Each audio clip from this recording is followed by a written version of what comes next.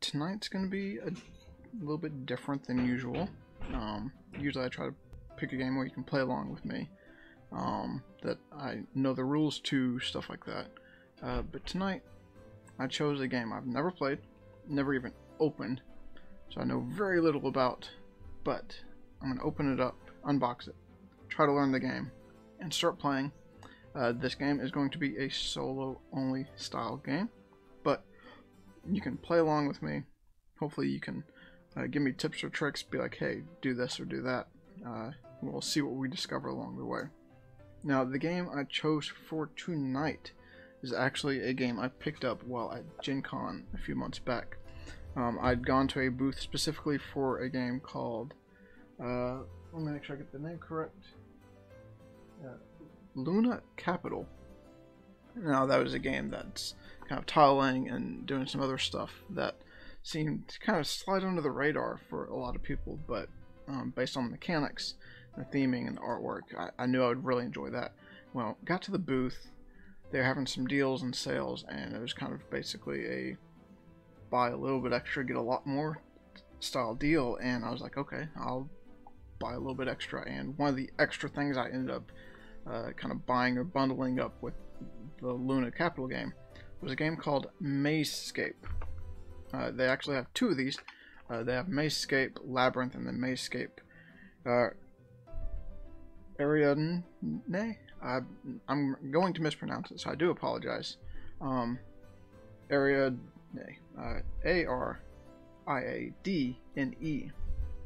Now this is from a company called Devir. So it's, I believe, their main language of what they typically release stuff in is Spanish, or at least that's where the company is based, in a Spanish-speaking location. I can't say for sure exactly where that is, so I don't want to make assumptions. But they tend to release a lot of the games with a lot of different language sets. I know this one alone has 5 languages. Looks like Spanish, Portuguese, English, Italian, and whatever CAT is for. I'm terrible with languages, so I don't want to offend anyone saying the wrong one here, so I'm going to show it off here. You can potentially see the 5 languages. I'll show it on my other camera in a minute too. I'm going to open this up tonight. This is a solo-only game for ages 8 and up. It plays in anywhere from 5 to 90 minutes. The key thing I know about it is essentially it's a maze-style game where within this one box there are 7 maze maps of some sort that I don't know what's going to be on them for sure. Going over to BGG over here, I'm going to read off kind of what it talks about the game, and then we'll discover more as we open the game. It talks about how Mazescape is a fascinating and intriguing game of labyrinths for one player that guarantees intense brain-racking moments as you search for the exit. It's a game you can take anywhere, play any time and time again to discover all the different nooks and crannies of the 7 maps included. So it's it says it's a completely unique concept that promises to equally surprise and create headaches in equal measure. We'll see if it creates headaches. We'll at least be looking forward to the surprises, at bare minimum. We should be unfolding a map onto the table, where we start at a compass rose with the pointer you find in a box, and the box moving it along the labyrinth paths marked out in white without ever lifting it from the map. Okay, so we're going to be following the map in some way. It says that this version places us in an ancient Crete of legend where you must enter the famous labyrinth of Daedalus. You can rely solely on your wits to overcome the ordeals this box maps provides. To reach the final challenge against the Minotaur and helped Ariande. Again, I'm going to mess that up every time I try to say it, so I'll minimize how many times I mess it up at least. Ariadne escape. And when you have gotten out the first time, then you can dare go back and find all the hidden treasures. So we'll see what kind of time we have tonight, see how many maps we can potentially move through. Maybe we have time to complete it all, maybe we only have time for a few maps, but tonight's about discovering something new. So come along with me as we unbox it and then learn it together and explore whatever mazes this has for us. So I'm going to jump over here to the other camera. Hopefully we're zoomed correctly, will be big enough for the maps that are included. We can adjust the camera as we need to. But let's jump on over. So right here we have the box it comes in. It's actually pretty small, as you can tell. Kind of pocket size. Throw in your backpack, suitcase, whatever it may be. Take it with you. We'll get into it. Maybe you don't even need to carry everything with you as you go along. So let's just see what it's about. As you can see, it is from Devir. So I'm going to rip this open and we'll see what it's all about. So it says it's from Pablo Cespedes, Victor Hugo Cisternas. I do apologize if I butchered those names. So Pablo and Victor Hugo. This is Mazescape Ariande again. I do apologize if I'm saying that incorrectly. And again, we can see that kind of like the rest of the Devir games, so like when I open some of their other games, they include multiple language sets with it. So you're not limited to needing to know English or potentially Spanish or whatever a company is located around, because you can, of course, pick one of the 5 main languages that they tend to release it in. It also looks like they have a QR code, or you can go watch a trailer for it. Their website stuff here on the back as well. It looks like this actually opens almost like book style box instead of 2 separate pieces. So right on top, we're going to pull out these rule books. Now I say rule books because, kind of like the other Devir games, they have a rule book in each language. So you may spot a language that you prefer. Now, of course, I'm going to choose the one I can read, that being English. I'll set the other ones aside, and we'll kind of figure out what this is going to entail. Hopefully I don't get too much glare, and then we'll adjust as we need to. I'm going to pull this down a little bit so I don't have to reach as far. Maybe it'll help with the glare too. So, quick rules. Let's see. Mazescape is a puzzle that transports you to a mysterious world that's solitary and intricate, and full of paths that are constantly changing. As you open and close the sections that make up the puzzle, you will discover different routes that may lead to madness, or take you to the impossible triangle, which will transport you back to the real world, or if you like, to another Mazescape. So we've got some instructions, and then general how to move about the maze. So we'll start with this. So we're going to find 7 different Mazescapes in this box. We'll go ahead and pull those out, see what those look like. So in the box, simply printed in there. And then we got 1, 2, 3, 4, 5, 6, 7 maze maps. So I'm going to pull that number 1 aside, put the rest out of the way. And it looks like we have a almost like a pencil shape, but it's just a wooden, almost dowel-like pointer on it, so you can easily trace where you're moving a lot easier, which will actually help us on stream as well. So let's see how it tells us to go about this before I open it up, jump into too much of it. It does look like it kind of has some kind of instructions right here, but we'll see what that means. So intro. In this box, you'll find the 7 different Mazescapes. Each Mazescape is independent from the others, but we recommend that you begin with number 1, and then move through them in order to ensure that you get the full experience. The main goal in all of Mazescapes is to start at the compass rose and make your way to the impossible triangle. Once you reach that goal, you can move on to the next Mazescape. Sounds straightforward enough. I'm sure we're going to find some tricky instances and weird corners that are going to lead us to dead ends along the way. Additionally, each Mazescape has its own secondary objectives, such as, for example, to find, activate, or collect objects. You can look at the back of each Mazescape to see what secondary objectives it includes. So it appears this is showing our primary, right here, compass to triangle. Secondary objectives, looks like 5 vases, and then potentially also find that almost looks like a Medusa based on the hair, but a potentially just a person pouring a bowl of red liquid, potentially blood. We don't know what that is. It's pictured. So as we can see right there. Also seems to have potential folding instructions. 1, 2, 3, so we'll verify that before we open it up. So preparation, you'll have to play on a table, flat surface. Easy enough. We got a table, we're streaming, of course we got a table. Open the Mazescape and play and lay it down so that the front and back covers are always in contact with the table. Use a pointer or just your finger. The pointer must never be lifted off the table. All Mazescapes begin with the pointer on the compass. So we open it and lay it so that the front and back covers are always in contact with the table. So right now, that's true. I've opened it up. Both the cover and the back are on the table. So secondary objectives, each Mazescape had its own secondary. If it had the eye, which both of the things that we showed on this back cover were eyes. To fulfill this goal, you must pass the pointer over the item shown. For example, find the flag.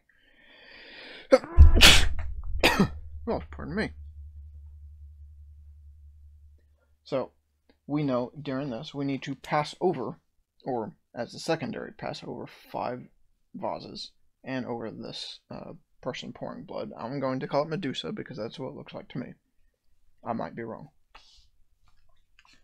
So let's see what else it says to do. So preparation. You can fold and unfold to open and close sections of the Mazescape by following predefined folds. The section occupied by the pointer cannot be folded or unfolded. So your goal is to reach the exit. All Mazescapes to achieve this by getting them possible triangle. At the end of the manual, you can keep a log of the Mazescapes in the box that you've completed. So starting over. Okay, so that was what we saw on the back of this.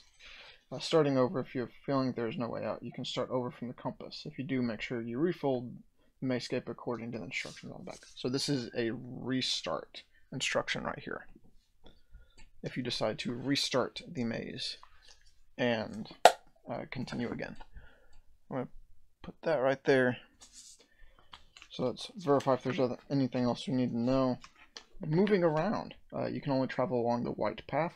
It is not possible to jump from one path to another. Remember, they cannot lift the pointer. You can go up and down the stairs and cross under other paths as long as you follow the continuity of the path as shown. Okay. You can also go up and down the walls using the ladders. Okay. Some Mazescapes have closed doors. You must first find and get the key in order to go through the door that matches that key. Use the chart on the last page of the rules to take note of the keys you get. So, a yellow door would need a yellow key, it appears. You can use the portals to teleport. Move the pointer directly to the other portal, ignoring the path and without folding or unfolding. In order to teleport, both portals must be visible. Interesting enough. Okay, so we know how to start over. To get out, when you reach the impossible triangle, you have escaped, and you move on to the next Mazescape. To put the Mazescape away, be sure to follow the folding instructions. If you get lost in the maze and need a little help, or in order to get out, you can scan the QR code behind each map with the mobile device. This code will lead you to a set of clues. Now, we don't intend to use clues tonight. We intend to attempt to play the whole thing. And then we have objective records right here. So this will help us track. We can mark off when we've got to the triangle. If we found 5 vases and we found Medusa along the way. So let's try to put this within relative view over here so we can keep track of it. I should be able to use a dry erase marker on the back of that paper because I don't have a pen within reach at the moment. But we shall get started on this maze. I think that puts us within plain enough view of the camera where we can see enough detail. Now, this I'm not going to unfold until we actually start following this path, but we have a couple of choices here. So, as you can see, we're going to start by putting the pointer on the compass. We can follow the paths. Now that said, we can unfold anything that the pointer is not currently on. So we could unfold this if we chose to. It would unfold like this.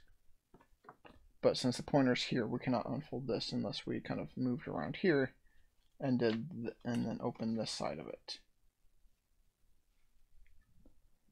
So we see a vase up here. We know the exit's going to be this way.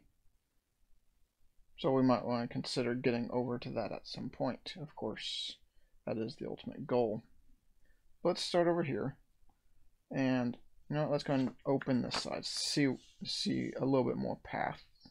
Ultimately, we can see that this continues to a dead end, but we might be able to kind of say, hey, let's head over here, hold that dead end, and then open this other side and see what happens now. So now maybe we could easily travel all the way over here and to get to Medusa. So now what I can do is mark on our sheet over here, the back of the thing, hey, we found Medusa. That is one of our secondary goals. Now we're going to attempt to, so let's take a quick look. Now each of these halves fold independently, so we can open that up. So we're still on Medusa over here. Now let's take a quick look. Where do these paths lead? I do see a vase up here we could get all the way to, and we might as well check that out and then see where else we can get away with. So let's follow this all the way up here. We're going to go under this bridge, going to go around these corners and get vase number 1. So we know we're holding at that vase while I check off that we found the vase.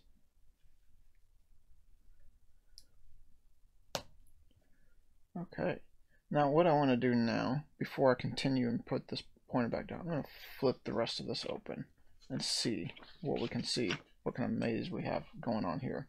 So we know we're going to be over here.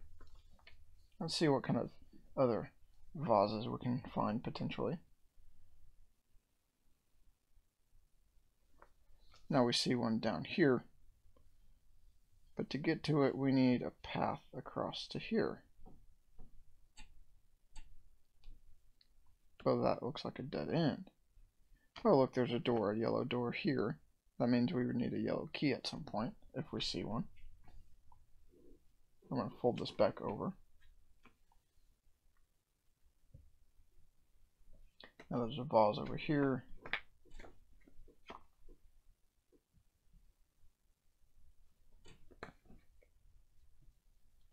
Oh, there we go.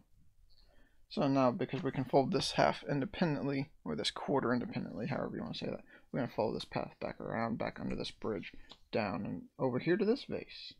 Now that's the second vase.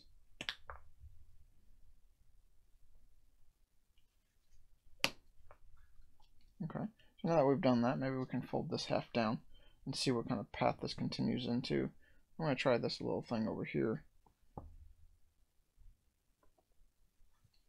I'm seeing this. Kind of wondering how we get to that half.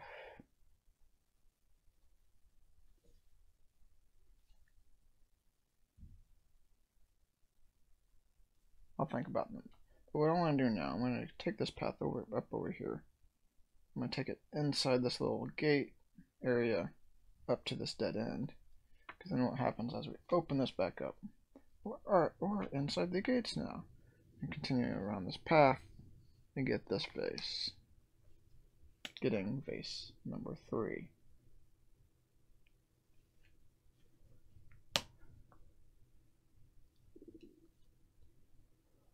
Now if we were to open this up, let's see. Oh, we're stuck inside? Not quite, because remember we know the way out. Okay. Follow this back like we did a while ago. Jump onto here.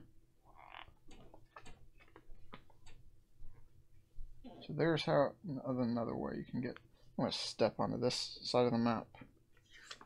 Maybe we can fold this open, see what happens here. So that's still inside. So we're going to stay where we were a while ago. Come over here. And to get out, we need to open this up, step over here, come to this dead end to hold still. Oh look, we see a portal at least, but there's not another one exposed, so it's not going to take us anywhere quite yet. But what I am going to do, I'm going to travel up this, come into here by this portal, so I can kind of open these things up a little bit.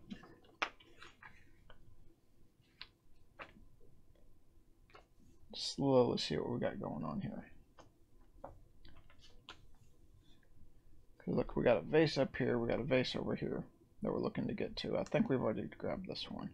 We got this up here, we got these to deal with. What I'm going to step over here. I'm going to open up to be able to step here. Redo this now. Just remember, I can fold these independently as I choose.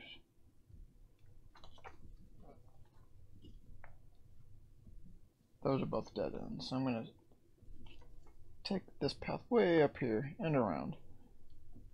And then I'm going to fold this over. That shows a dead end, but take this path continually up to here for another vase. So now the main vase we want to attempt to get to is still right here. If I open this up, dead end right there. So I'm going to step back to this side, travel around to here, as we know, come up to this dead end. Now, I could take this path all the way to the triangle right now, but I'm going to wait to do that.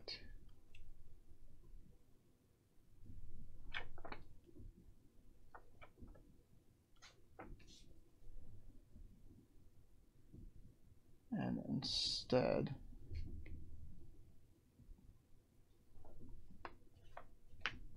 I'm going to travel over here to this little corner to be able to open this up, come to this corner, which then allows me to take this corner up to this last vase. We have 5 vases. We've found Medusa. I'm going to take this corner back, open up again, come back around to here.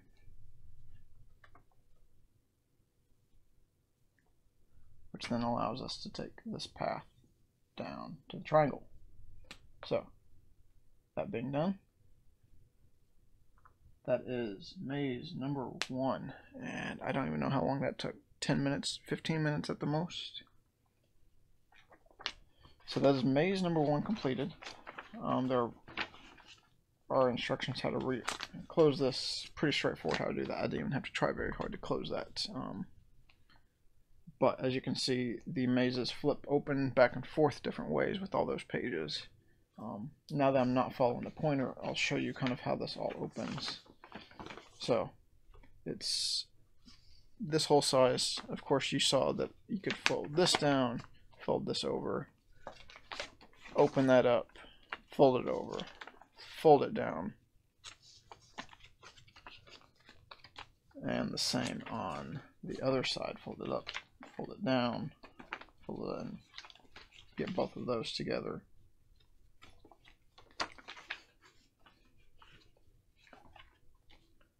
So very, very straightforward in how that works. So that was map number 1. Now, just for, so this is something I was testing. This is a very glossy printed paper. So I used a dry erase marker to mark that I had found Medusa, that I found the 5 vases a while ago, and then that we completed the puzzle. And just to test and verify that out, that's how easily that erased off there.